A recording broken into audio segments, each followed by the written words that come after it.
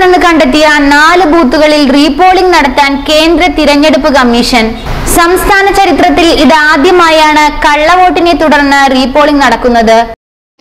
കള്ളവോട്ട് നടന്നെന്ന് കണ്ടെത്തിയ കേരളത്തിലെ 4 ബൂത്തുകളിൽ റീപോളിംഗ് നടത്താൻ കേന്ദ്ര തിരഞ്ഞെടുപ്പ് കമ്മീഷൻ ഉത്തരവിട്ടതിനെ സ്വാഗതം ചെയ്ത് സ്ഥാനാർത്ഥികൾക്ക് ഇന്ന് വൈകിട്ട് വരെ പരസ്യപ്രചാരണം നടത്താൻ അനുമതിയുണ്ട്.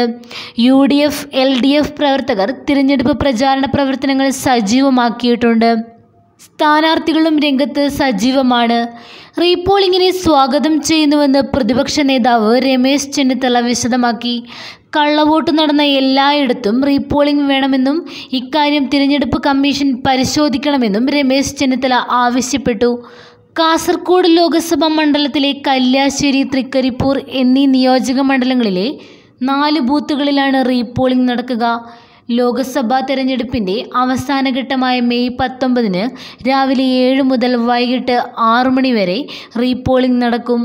മുഖ്യ തിരഞ്ഞെടുപ്പ് ഓഫീസറുടെ ശുപാർശ പ്രകാരമാണ് കേന്ദ്ര തിരഞ്ഞെടുപ്പ് കമ്മീഷനാണ് റീപോളിംഗിന് അനുവാദം നൽകിയത്. Vishnu India mobile TV, Jasna George, Kochi.